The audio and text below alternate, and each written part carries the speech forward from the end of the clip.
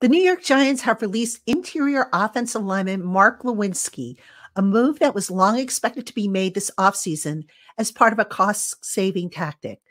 Glowinski, who after being benched following a Week 1 40-0 loss to the Dallas Cowboys, appeared in spot duty for injured players the rest of the season, as well as a jumbo tight end.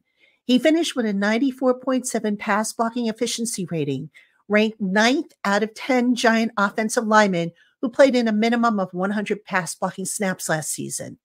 The release of Glowinski will add $5.682 million to the New York Giants' total cap space, bringing it to an estimated $38.288 million ahead of the start of free agency, which begins on March 13th.